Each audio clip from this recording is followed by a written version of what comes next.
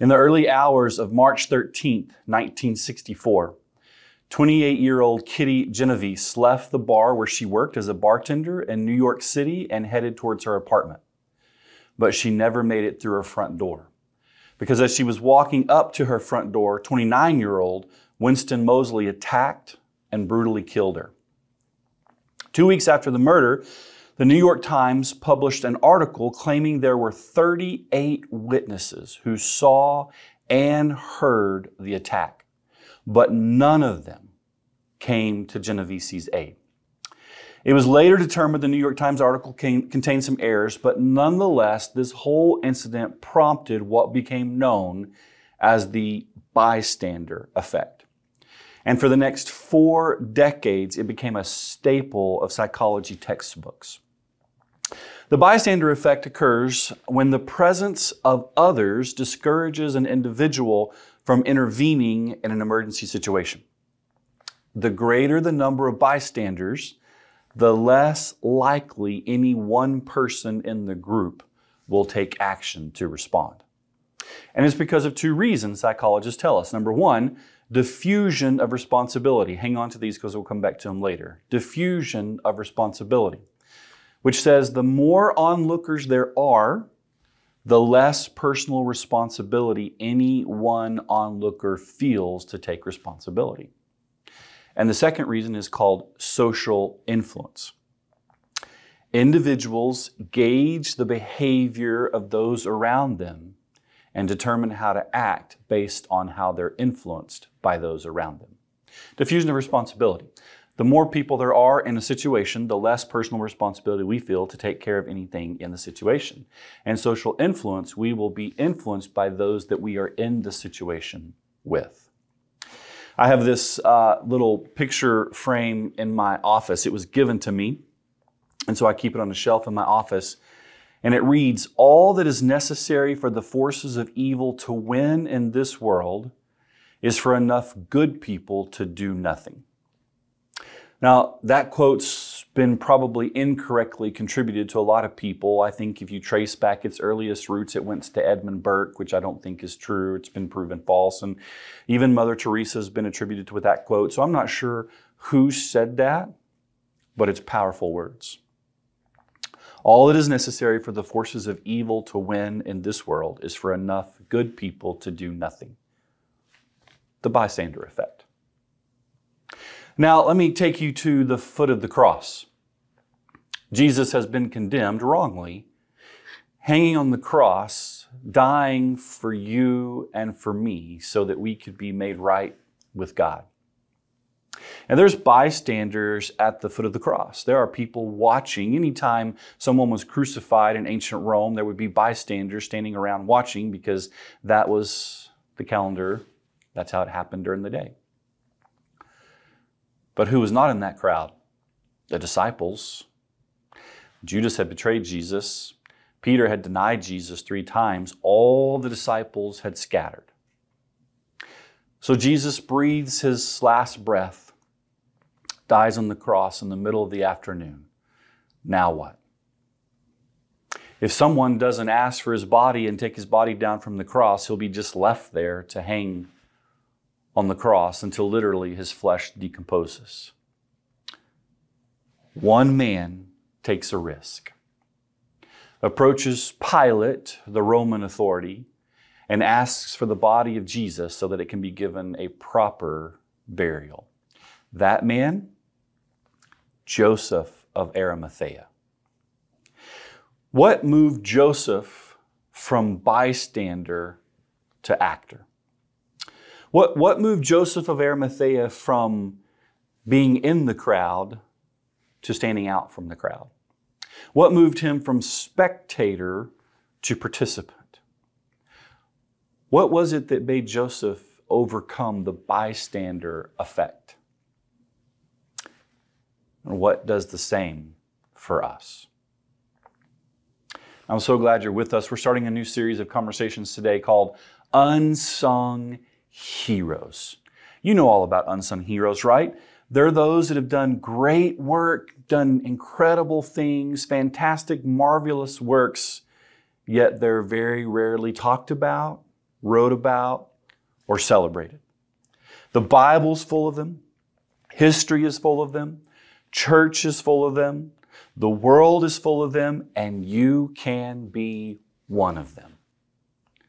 So in a day and age where it's all about followers and likes and clout, unsung heroes remind us that small acts of faithfulness can have an astounding impact. So over the next several weeks, we're going to be introducing you to some unsung heroes in the Bible. Today's unsung hero, Joseph of Arimathea.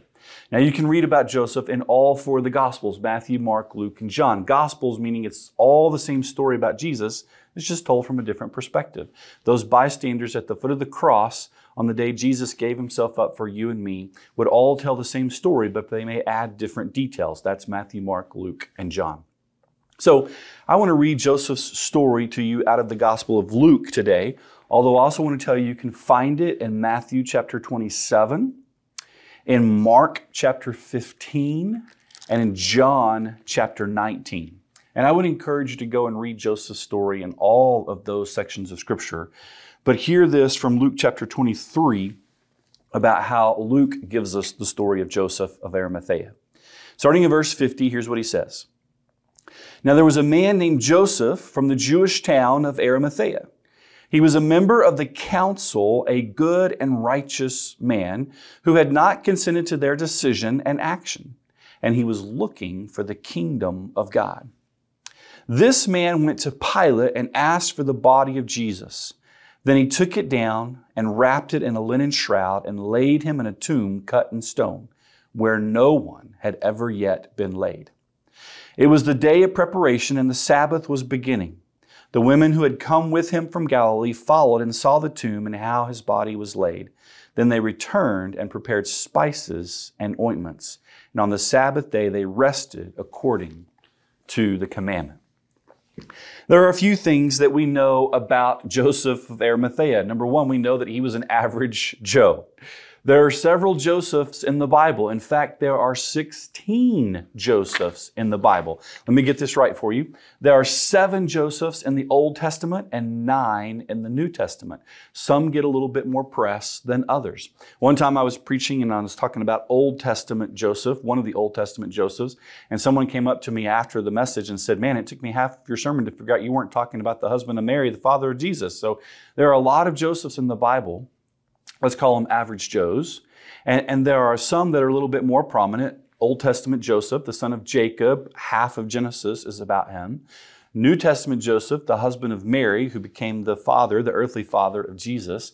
And then Joseph of Arimathea.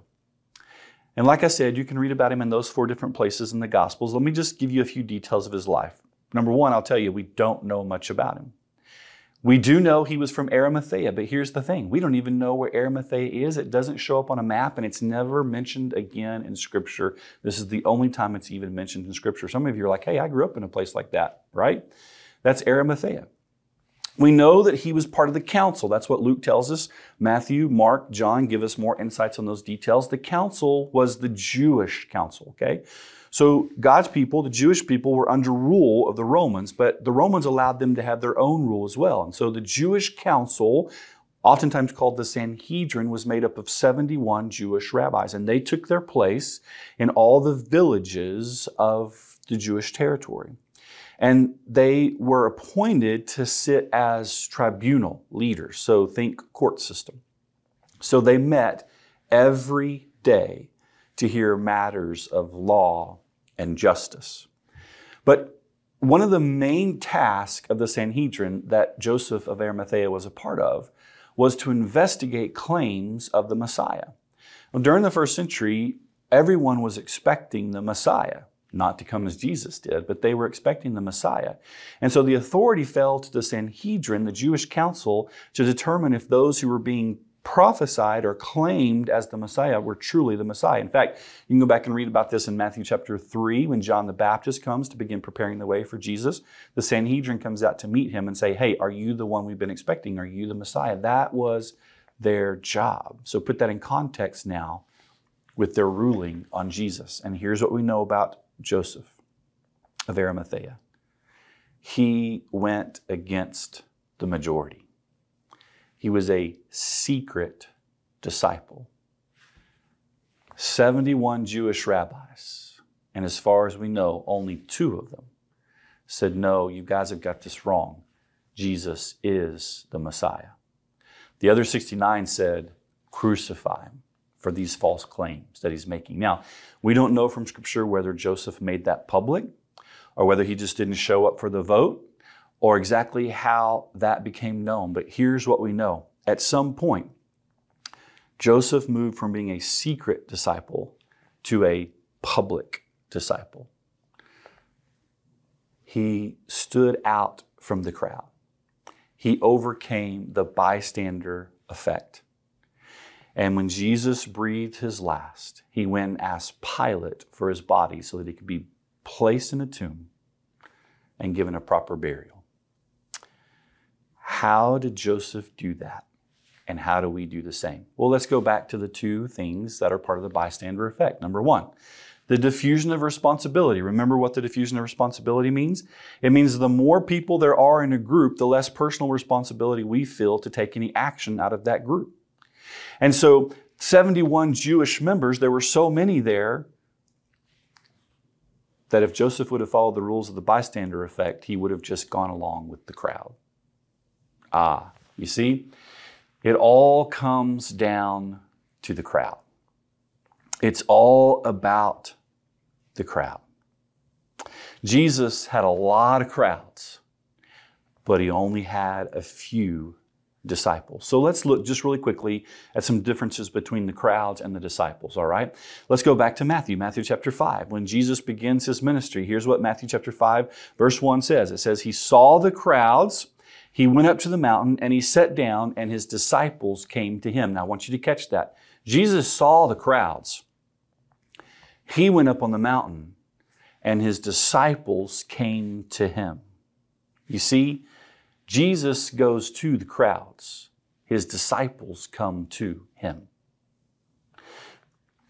Bystanders allow others to come to us. Those who are going to stand out from the crowd go to the place that needs help. And we have to ask ourselves, are we following the crowd or are we chasing after Jesus? That's how we'll know if we're overcoming the bystander effect. Let's talk about another thing about crowds. There's several places in all 4 Gospels, again, that we get the story of the feeding of the 5,000. Let me give you Matthew chapter 14, Mark chapter 6, Luke chapter 9, and John chapter 6. All tells us this miraculous story of Jesus feeding 5,000 people. Really, it was probably more like 15,000 people, and he did it with just a little bit of fish and a few loaves of bread from a little boy who offered up the lunch that he had for that day. Now, here's what we notice in that miracle. The crowds showed up for the meal. The disciples distributed the meal. So we have to ask ourselves, are we being a consumer or a contributor? Let me give you another example. Jesus lost people in the crowds. When Jesus began to give hard teachings, oftentimes people would turn away from those teachings. They no longer wanted to be part of the crowd because it was going to take more from them than what they were wanting to give. Let me give you an example. In John chapter 6, Jesus just goes off the rails saying this crazy stuff like, you got to eat my flesh and drink my blood. What? I mean, he's talking about what he's going to do on the cross, right? And the whole institution of Holy Communion, how we take the bread and take the juice and remember what Christ did for us. But when Jesus began to say that, people went, hey, this is a hard teaching. We don't want anything to do with this anymore. And so they turned and they left Jesus. See, crowds just want to be counted in the attendance. Disciples are willing to take the test. There's a big difference between crowds and disciples. Kierkegaard said this, the difference between one in the crowd and a follower, the crowd plays it safe, the follower makes a sacrifice. Will I be a bystander in the crowd or will I stand out from the crowd? Will I think because of all of those standing in the crowd, I don't need to take on the personal responsibility Jesus may be asking me to take on? Unsung heroes step out from the crowd, take on the personal responsibility, go to Pilate and ask for the body of Jesus. Here's the second thing, social influence, right?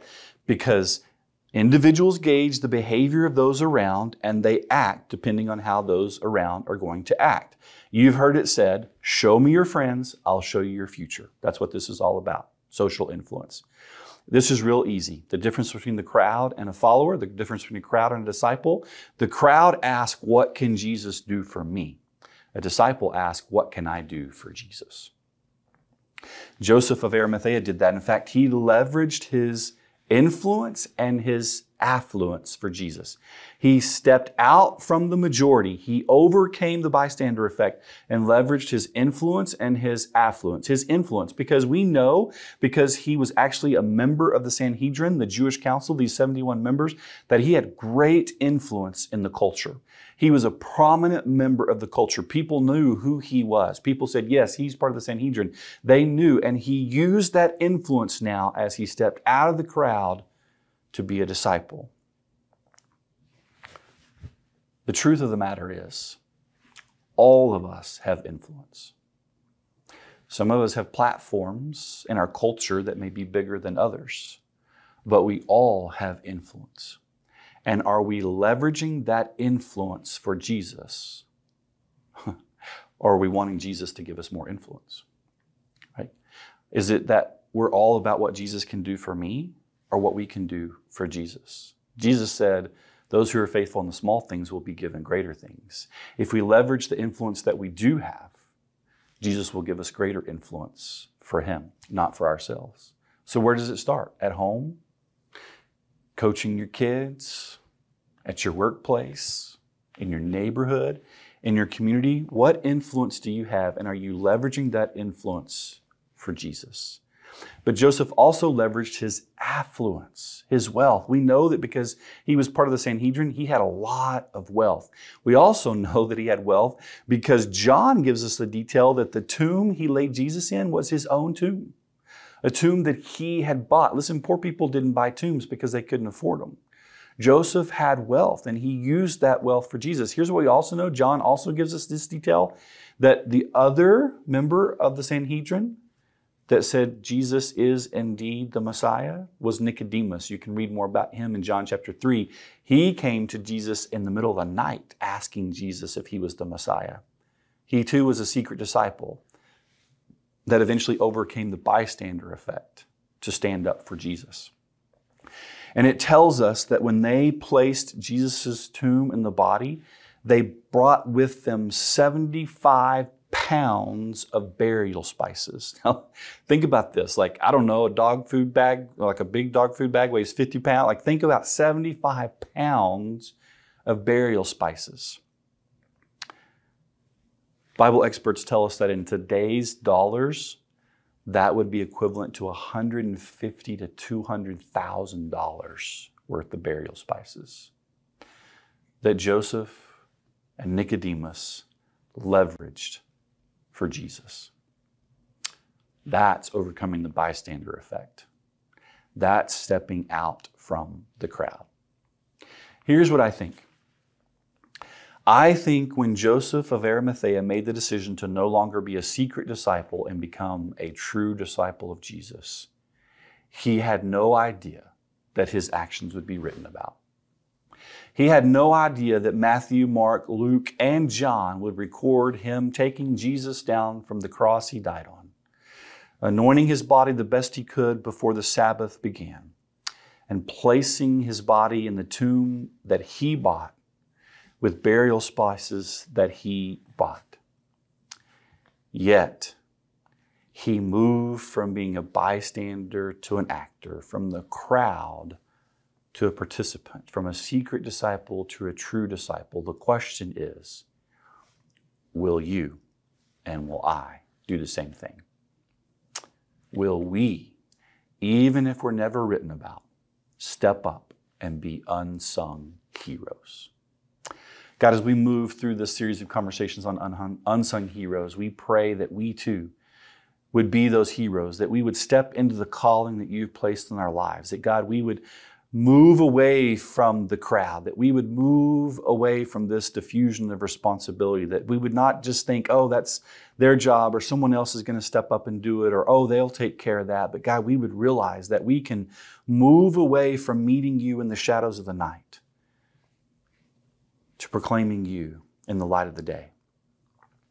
And that God, we would be careful that those that we surround ourselves would not influence us to be secret disciples, but true disciples. That God, we would truly step out of the crowd, overcome the bystander effect, and be an unsung hero for you. May you give us that boldness and courage. God, may you show us where we've been going with the crowd and where you want us to move out of the crowd, and begin to give us the courage to take those steps.